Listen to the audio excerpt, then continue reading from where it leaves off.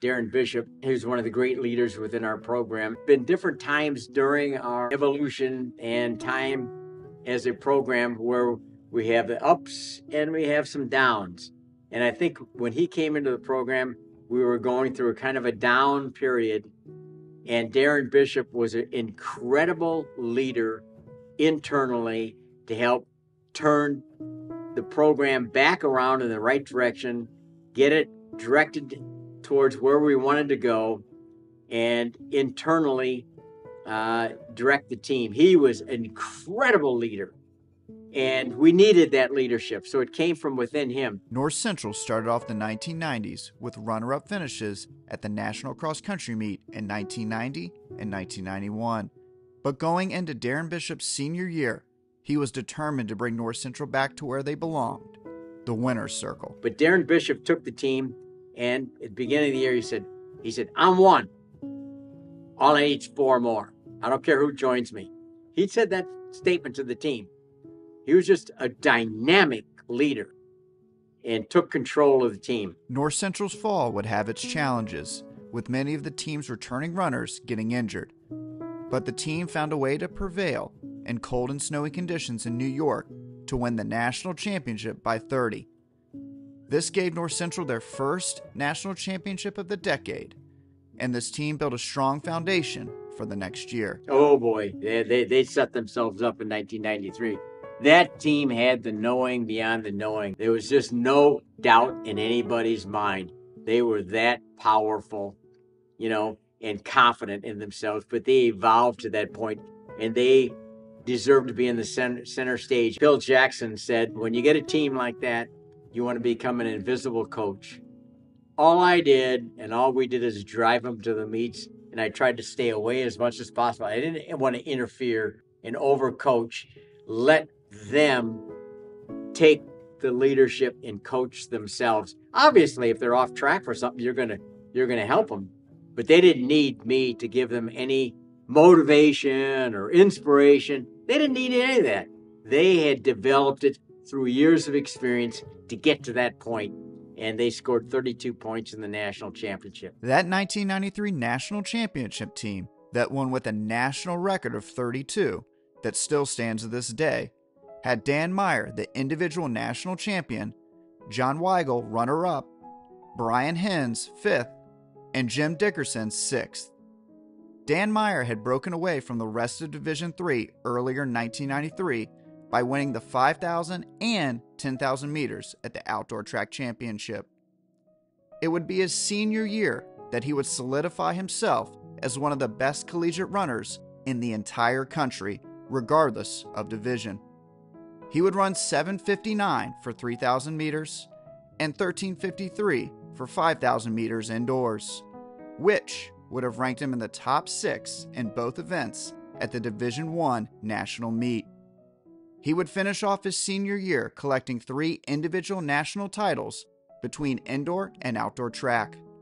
Talent is vital for success, but it takes more than talent to reach the top. It comes from within. Dan Meyer had that spiritual foundation that of values and virtues and characteristics that helped him to be the best that he could be. He came from New Holstein, Wisconsin, and I can't remember if it was a 440 high school miler or a 942 miler, but it wasn't anything that jumped out at you. I did not expect him to be that good. And he kind of came to North Central College, I think, by accident, because Marcy Thurwater, who was our women's coach at the time, was from Wisconsin, said, hey, I know this guy up there, New Holstein, and he might be interested in North Central. But when he came in here, I mean, he was dedicated. He would go out for long runs, and one particular workout that we do, 4 Lakes workout, and I couldn't follow the whole workout because they're out and running a hill and everything else. And they'd come back, guys would say, well, Dan Meyer stayed up with it. I can't remember who, but one of some of our better athletes. Dan Meyer stayed with him. And I, honest to God, thought, well, what's wrong with this athlete? He must be sick. He must be, tired. Something's wrong. I didn't give Dan Meyer any credit. And eventually I began to realize that he had this internal drive that anything and everything he did was full out. And when he would run, he's like a Craig Virgin. When he would run, I mean, he would actually froth at the mouth when he's out running. He did workouts that I didn't even know he was doing. I mean, we would have a hard workout on a Wednesday at Blackwell Forest Preserve. And then I found out later, hey, Dan Meyer and John Weigel and Jim Dickerson and Brian Hentz, they're doing another workout on Thursday. But he had this inside of him that I couldn't put there. It was just there. And it wasn't me. And it wasn't our workouts. In my opinion, it was this spiritual dimension that he had of the values that make up great character. So that's what I think he had that helped set him apart. And it's rare that you find somebody that dedicated. Now, what you want is somebody that's confident along with it. You don't want somebody to come along and put pressure on himself and say, my whole self-worth is based on how fast I run. And if I don't, then they're putting pressure on themselves. They're outcome oriented. You want somebody that just enjoys working hard and seeing themselves get better. But I think he just wanted to be the best that he could be. And that was just part of his nature. You know, whatever he did, it was going to be as good as it could be. He just became top of the mountain, you know, and a great inspiration. And luckily, we had enough people that could watch him and his work ethic and what he did. And we have a big brother system here, and we always find these are guys that we feel like are internal leaders that have the right characteristics, the right values that we want to pass on, and we give them a little brother, a freshman coming in that we want to adhere to and learn from, the big brother. And so that association with one another really has a lasting positive effect. Absolutely. No question. We don't leave that. We didn't ever left that to accident. Try to room people and on trips. We put, you know, an older athlete, person that had the knowing with somebody that's younger, might be a little bit more insecure, not as confident, because we knew the older athlete is going to pass on confidence onto other people, just vicariously onto other people. So it's who you surround yourself with. And if you lose those internal leaders, and you don't have enough of them, you can lose a generation of athletes very, very quickly. So we've been fortunate that we've always had young guys coming along that learn from older guys. The next North Central leader was an athlete that had seen what it takes to not only be a great runner and competitor, but a teammate who only wants to see you succeed. When John Weigel was a freshman, John was struggling in the 5,000 meters, and Darren Bishop and Dan Meyer helped him get through the 5,000 meters. They're running side by side in the 5,000 meters. And the last lap, they said, you come up. It's a conference meet right out here. You win it. They let him win. And John Weigel never forgot how good a big brother Dan Meyer was to him. So the next year, John Weigel is right behind Dan Meyer, and he's elated Dan Meyer wins because of what he did to him or what he meant to him. So John Weigel gets second. The next year, we're at Lehigh University, and in the race, John gets out not very fast, in bad position, gets in a hole. So he gets second 2 years in a row. All this time, you got Matt Brill, who's a part of the program, watching this going on. John Weigel is Matt Brill's big brother. 1995, John Weigel is winning and struggling, and right behind him is Matt Brill, and he's got his hands in the air like this. He's not happy about getting second. He's happy about his teammate winning the national championship when he could have won it maybe the year before, but he got second. He could have won it the year before, but he got second, okay? And remembering what his big brother did for him. So he was there, okay, helping his big brother, John Weigel, to win a national title. And I'm telling you this, I'll say this, he could have easily passed John Weigel that day. He wouldn't do it because of pride. So can you imagine you could be the national champion, but I'm not going to pass a teammate because this guy has done so much for me and has helped me for all these years I've been here. So I am happy that John Waggle finally gets a chance to win. Then the next year, and I'm telling you, as sure as I can remember, that's the only race that he won all year, because there was a great runner from Augustana that was supposed to win it. It was held at Augustana College. I can't pronounce his last name. He was from a foreign country. I can't pronounce his name, but he was supposed to win it and primed as the champion. Matt Brill was not favored to win at all. In fact, Matt Brill didn't win anything all year long. But at the national championship, in the middle of the race, it was a real windy day. He takes off, and that instruction came from Ken Popejoy. Ken Popejoy told him, in the middle of the race, I want you to take, I think he said 20 quick steps in the middle of the race when nobody's expecting it. Take off. He did that, and it stunned everybody else. And then he continued to go, and he ended up winning the race.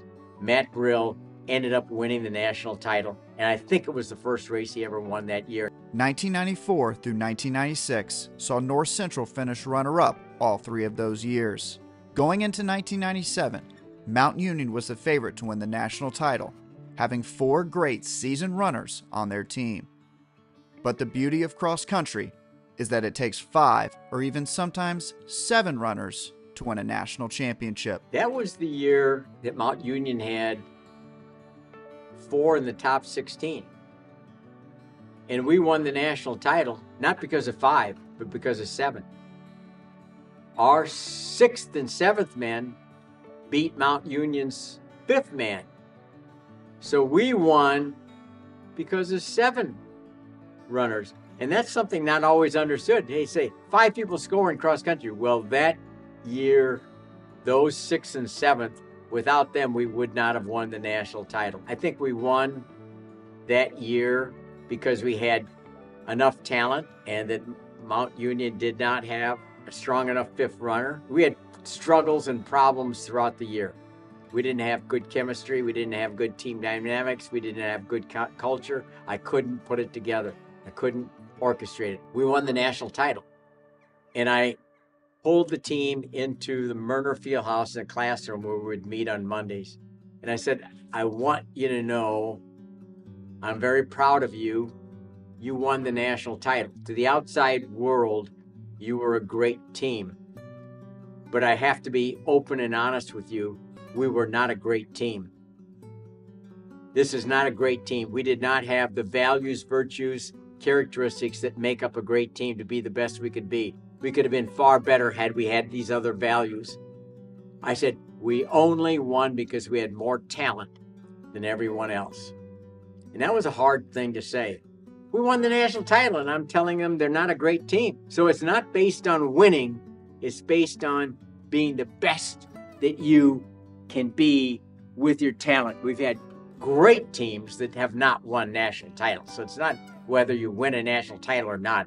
It's how good you do and how much you progress with what you've got individually and collectively. That was hard for me to say, to tell a team, you're not a great team. They weren't a great team. I'd been lying. They were talented and they won a national title, but we could have been far better. We did not demonstrate these things that I like to talk about. So I believe they soaked that up and realized they were missing something that was the internal glue, the internal passion. It was a special athlete on that team who would take a positive mental and spiritual belief to help change the team going forward. I used to have a numbering system. I'd say every day, put down the number you are before practice, and then I want you to put at the end of the workout what you felt like in the middle. Okay, are you 1 to begin with, and then what are you at the middle of the workout, and what do you feel like at the end?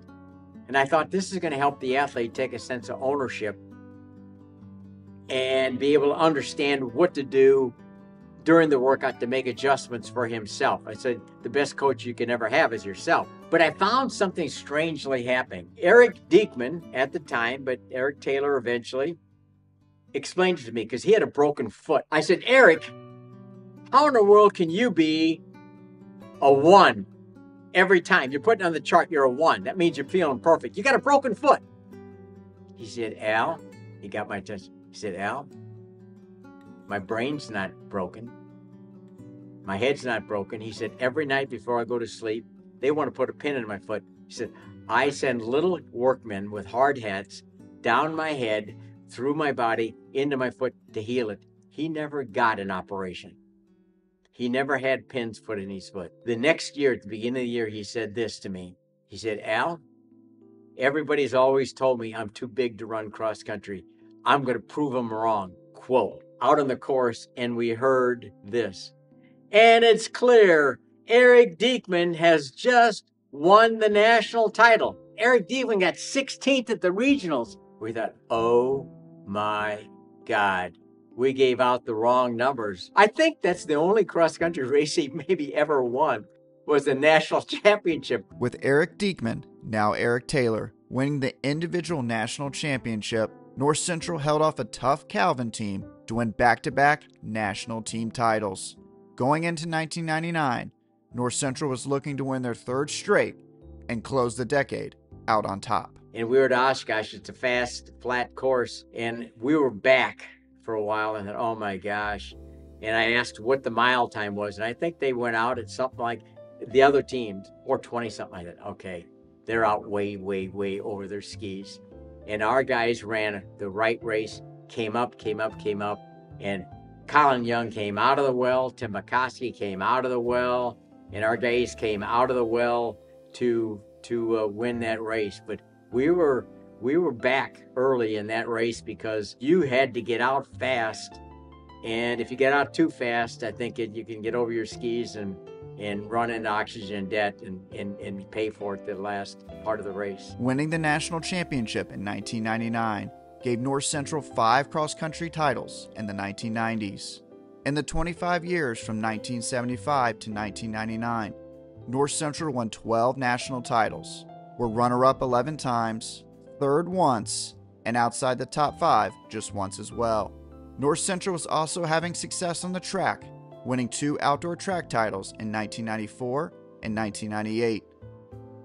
On those great track teams in the 1990s, they had the following national champions and 95 All-American honors between indoor and outdoor track across all event areas. Tune into the 5th segment of the documentary series to see how North Central handled the beginning of the 21st century.